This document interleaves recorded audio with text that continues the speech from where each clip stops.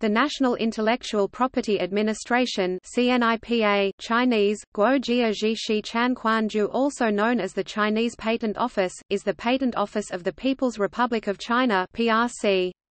It was founded in 1980, as the Patent Office of the People's Republic of China, before changing its name to State Intellectual Property Office (SIPO), and then to National Intellectual Property Administration.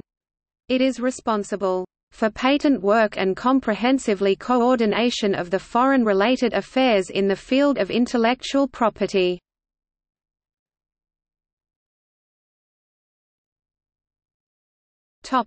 See also: Baidu patents, Intellectual property in the People's Republic of China, First Sino-American Forum of Intellectual Property Rights.